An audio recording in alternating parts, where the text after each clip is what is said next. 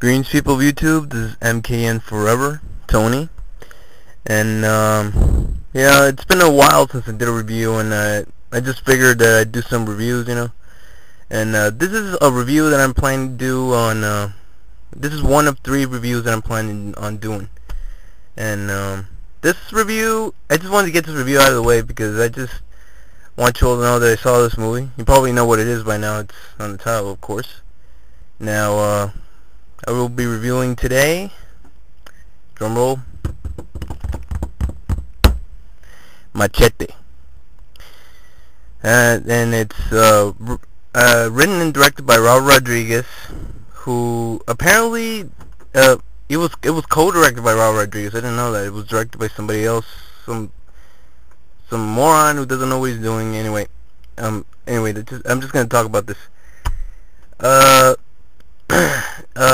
See, this movie, I have mixed feelings about this movie. So, what can I say about it? It's, it doesn't stink, but it's not great. It's like one part of me is saying that it's good, there's a really good action scenes and a lot of good scenes where there's good gore, and then there's another part of me saying that it's got a buttload of problems, but I'm gonna give my feelings about it right now. Anyway, the movie starts out, we see Machete, and he's a federale at this point, and he's in this car with this guy, and I guess his partner or something, and he's gotta go save this girl from a freaking Steven Seagal, Torres, I think his name is. But okay, right there's a problem right there. Steven Seagal, back in the day, he was badass. Nowadays, I don't know. I don't know about him, but him playing a Mexican, I don't like that right there. That's a problem right there. But I mean, anyway, keep going. He's got to go save this girl.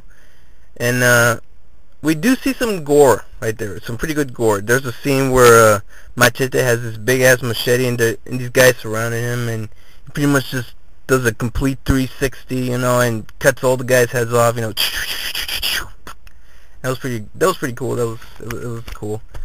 Then he finds this girl, the girl he's looking for, and again, another part that I like. This girl is freaking gorgeous. Oh my god, incredibly hot, and butt naked, perfect. Anyway, this girl is the girl he's supposed to save. And now he's going to save this girl despite his boss's warning to tell him not to go there. He keeps telling him, don't go there, and he saves the girl, but it turns out that the girl double crosses him, and she calls Torres in, and she goes, "How did I do?" And Torres, Steven Seagal, he goes, "You did good, you did good." Then Miko from freaking Sin City shoots her in the head. Right there, I was like, "Oh man, we'll have to get rid of the eye candy so freaking quick." I was just pissed. It pisses me when a hot girl like that, a hot naked girl like that, just dies in cold blood. It just pisses me off. I'm like, okay, and they kill his wife and his family. Well, and that's the thing about this movie. I'm not gonna get that into the plot because everybody knows what the plot is by now. But I'm just gonna tell you the good and the bad about this stuff. All right. Okay, I'm gonna start with the bad ones because they're more fun. Anyway, okay, here's one bad thing. One, this movie is supposed to be, I believe, Machete, right? Well, Machete disappears in the movie for some reason. He's in the movie. There are scenes with him, but it's not about him. It's about these entire characters. and that kind of pissed me off because I was expecting your basic revenge movie about, you know, Machete just killing guys left and right, and you know, that's what I was expecting. And number two, this is the thing. That brings me to number two. This movie has the same problem that I have. It gave me the same problem that I have with Once Upon a Time in Mexico. Well, now, Once Upon a Time in Mexico, I've said this before to my brother. I never said it on YouTube, but here it is. Once Upon a Time in Mexico has too many freaking characters. And everybody tried, and I guess Robert or this other guy, who apparently had something to do with Once Upon in Mexico, yeah, big surprise, wanted to get everybody some screen time or something. I don't know. But in Machete, you didn't need that. Okay, this is not Sin City. Okay, this is about Machete. All right, there's too many characters. Okay, here's some characters you didn't need. Okay, you didn't need Jessica Alba. I liked her character, but you didn't need her. All right. Okay, you didn't need okay, she, as she called in the movie, she, oh man, I forget the girl's name, Michelle Rodriguez, right? Michelle Rodriguez, she didn't need to be in the movie. She could have had her own movie. You know, that would have been interesting if you would want to have like a spin-off movie or something like that. Give her own movie, you know, and touch the immigration part using her. Don't use Machete. Use her. You know, with immigration, do her own movie. That would have been interesting. You know, I might have been interested in that. But you didn't need her character in Machete. You know, because she kind of like everybody's trying to get a little piece of screen time, and there's barely any left for Machete. You know, for Danny Trejo. Danny Trejo's nowhere to be found. You know, and see, let's see what else. You didn't need. Okay. Steven Seagal's character, you didn't need him right off the bat. You did not need him. If you absolutely wanted to get Steven Seagal, you should have put him like maybe in a flashback. You know, let's say that maybe Machete kills him. No, wait. The Machete gets his family killed right in front of him by this guy, and this movie's pretty much just about him trying to find Steven Seagal. You know, and not a half-ass fight like the one they put in the ending. That's another thing.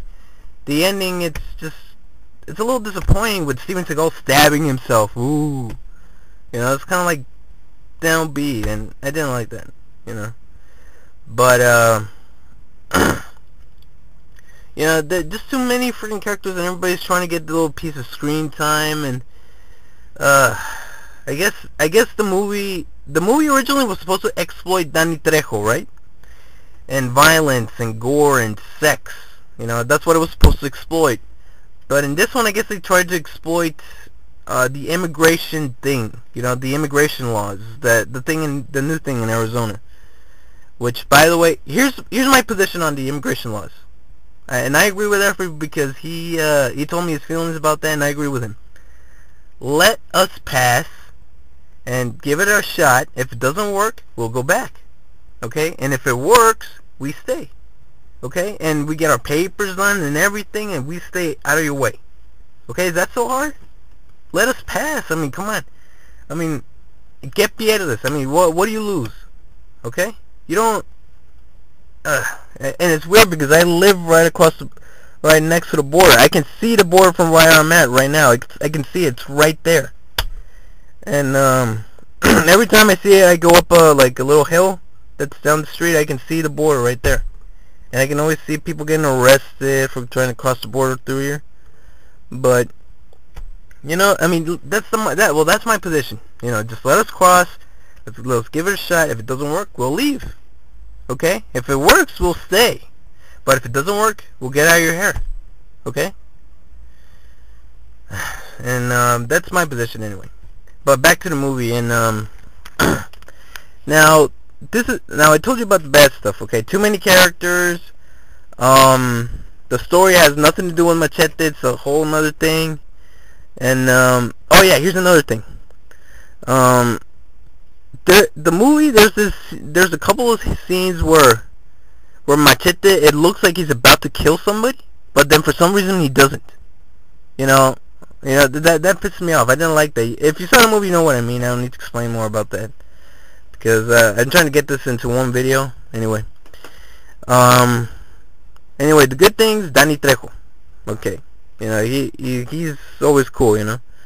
And it has a handful of good gore scenes. That's what I like too. So it's watchable, but it's one of those movies where I don't want to watch it too much because then I might not like it at the end. It's just kind of like X-Men Origins. Yeah, it's kind of like that when you picture it because it's not bad, but it's not good either. It's right in the middle. It's right in the smack dab middle of good and bad, and you don't know what to do with that. You're just like, good, now what? So anyway, those are my feelings about the movie, and my rating for the film, I would give it, if pushed, I would give it, let's see, pretty much a 5 out of 10. I'm 50-50 on this, literally. I'm at 50-50.